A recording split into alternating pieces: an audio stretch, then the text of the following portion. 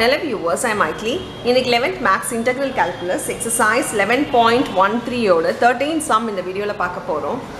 Question parunga, integration e power x into x square tan inverse x plus 1 by x square plus 1 dx nu kuduthirukanga. Multiply la addition la ekachakama irukrama irukku, romba complicated ah thonalam, but romba careful ah nama gaunichona e power x into something irukku. E power x something irundhuchna usually ஒரு formula நமக்கு தெரியும், e power x into f of x plus f dash of x. இந்த ஃபார்மட்ல integration வந்ததுனா this is equal to e power x f of x. பிராக்கெட்ல இருக்குது 1 1 தோட டிஃபரன்ஷியேஷனா இருந்துச்சுனா மட்டும் தான் இந்த ஃபார்முலாவை யூஸ் பண்ண முடியும். சோ அந்த ஃபார்மட்ல இருக்கான்றது எப்பவுமே செக் பண்ணிக்கோங்க. எப்பனா e of x e power x வந்து மல்டிப்ளைல இருக்கும்போது சரி அப்படி இருக்கான்றது நம்ம செக் பண்ணிக்கலாம். இங்க tan inverse x ரெண்டுத்துக்குமே காமனா இருக்கு. சோ இந்த ரெண்டுத்துல இருந்து மட்டும் நம்ம tan inverse x நம்ம காமனா எடுக்கலாம். e power x அப்படியே வெச்சுக்கலாம். இங்க இருந்து tan inverse x நான் காமனா எடுத்தனா உள்ள பாத்தீங்கன்னா x square plus 1 வரும். இந்த இடத்துல plus 1 ஒன்னு தனியா இருக்கும். இங்க இருந்து நான் tan inverse x காமனா எடுத்தனா x square இங்க வெளில வந்ததனால plus 1 வரும்.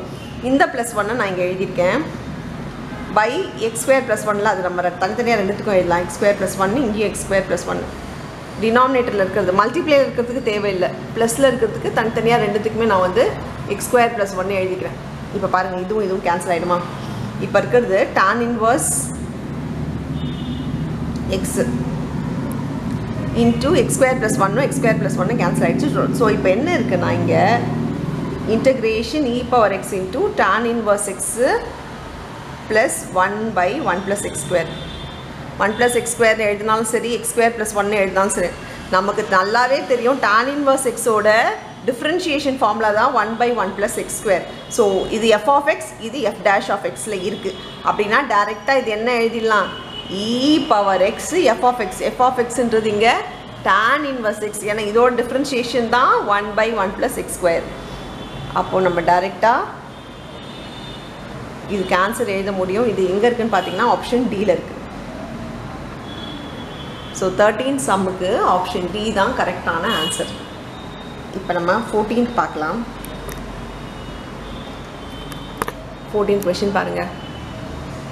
integration x square plus cos square x by x square plus 1 into cosecant square x dx.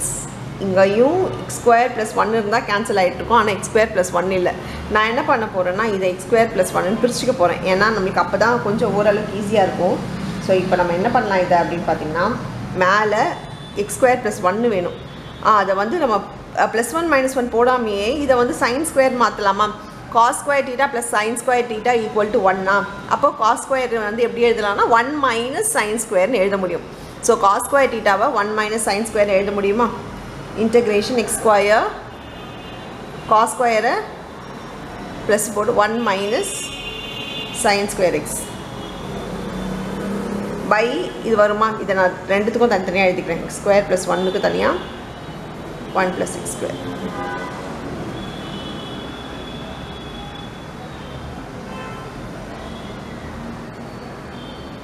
இப்போ பாருங்க இது கேன்சல் ஆகி இது 1 ஆகிடுமா?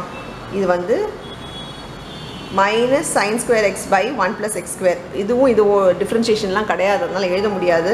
நான் என்ன பண்ண போகிறேன்னா இந்த மேலே 1 ஆகிடுச்சு, இது கேன்சல் ஆகி 1 ஆகிடுச்சு இல்லையா, உள்ளே வந்து கொசிகன் ஸ்கொயரை உள்ளே மல்டிப்ளை பண்ணிக்கோங்க. அப்படி பண்ணால் இது கொசிகன் ஸ்கொயர் x ஆகிடும். மைனஸ் இங்கே பார்த்தீங்கன்னா சைன் ஸ்கொயரோட இன்டகிரேஷன் சைன் ஸ்கொயரோட ரெசிப்ரோக்கல் தான் 1 by கொசிகன் ஸ்கொயர். அப்போ கொசிகன் ஸ்கொயரும் சைன் ஸ்கொயரும் நம்மளுக்கு இங்கே கேன்சல் ஆகிடும். இங்கே கேன்சல் ஆகிட்டு என்ன இருக்கும்னா 1 by 1 plus x ஸ்கொயர்னு இருக்கும். ஏன்னா சைன் ஸ்கொயரை 1 by கொசிகன் ஸ்கொயர்னு எழுத முடியும் இல்லையா, அப்போ இது ரெண்டுமே கேன்சல் ஆகிடும்.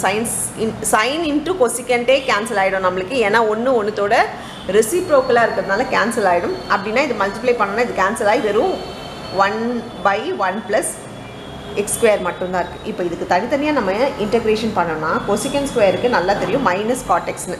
ஸோ இது டைரெக்டாக மைனஸ் காட்டெக்ஸ்னு எழுதலாம். இது பார்த்திங்கன்னா இது எதோட ஃபார்முலா, tan inverse x ஓட டிஃபரன்ஷியேஷன் ஃபார்முலா. அப்போ இதோட இன்டகிரேஷன் நமக்கு tan inverse xன்னு வரும். ஸோ இதுதான் இதுக்கான ஆன்சர். இது பார்த்திங்கன்னா ஆப்ஷன் எதில் இருக்குன்னு பாருங்கள், ஆப்ஷன் டியில் இருக்குது. minus cot x minus tan inverse x plus c ன்னு இருக்கு. ஸோ இதுதான் 14th சம்முக்கான கரெக்டான ஆன்சர்.